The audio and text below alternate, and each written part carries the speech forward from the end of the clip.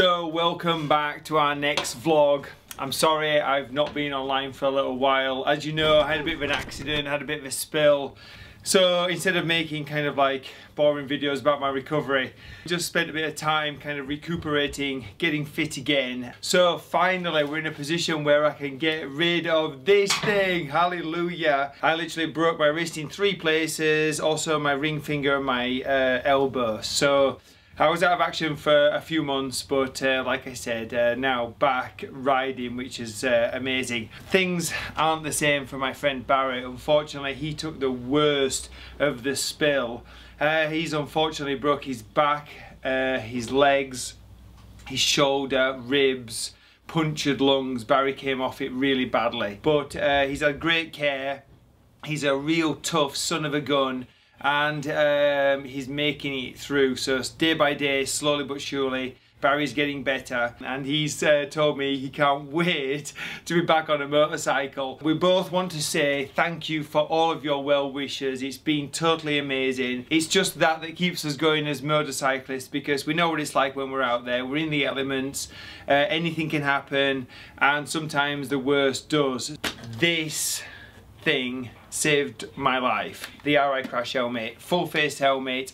I took a real bash to the head. I came out of it pretty unscathed, and the motorcycle crash helmet is the thing that's going to save your life. So anybody who's watching this, I just have to say to you, I don't want any of you to have an accident and for it to be the last time you ride a motorcycle. So please wear a helmet, wear the best one you possibly can. I wear an RI because I believe in it. It's saved myself for so many times racing. It fits like no other helmet. It also is made like no other helmet is made. Value your head. Don't wear no helmet. I know in certain parts of America, in certain parts of the world, you can get away with not wearing a helmet. Just please don't.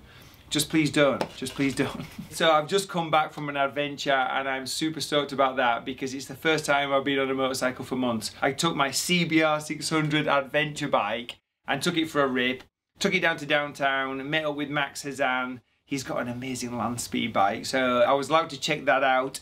We'd heard about this dry lake bed out in the desert near Joshua Tree. That's all a part of the next episode. So if you love custom motorcycles and just chit chat between buddies, the next MotoGeo adventure is coming up soon. We've also got some really great adventures planned. I'm going to be heading out to South Dakota to meet the guys from Strider. Now you see that little Strider bike there? That's my son's old Strider bike. He ripped around on that from when he was about 2 to 5, literally until the wheels nearly fell off it. He loves that thing. So I'm heading out to South Dakota, and I'm going to go ride with the guys from Strider. Also meet up with the guys from the Dakota 600, and we're going to do some amazing riding out in South Dakota. Now that's just before Sturgis, so we hope to also make it out to that rally in some way. What else has been going on? Well, while I've been laid up, thankfully Alex has been busy. Now I've been going to Wheels and Waves every year since it started, and this year I was supposed to be riding in a Punk's Peak race on a pretty awesome Royal Enfield drag bike. Anyway, I bust myself up, it didn't happen, but Alex went over there and captured loads of action, so we've got a little video from Wheels and Waves coming up.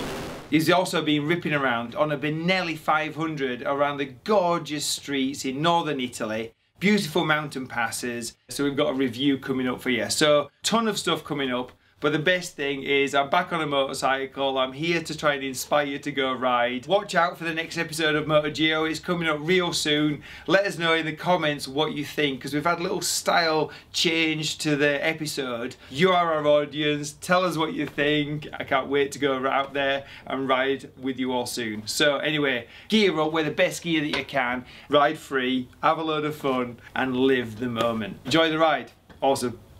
I'm back on a motorcycle finally, and I've just come back from that. Yeah, so that's what was I supposed to ride? Oh yeah, the Pikes Peak mountain. Good gosh, we're gonna have so many for the credits, Elijah.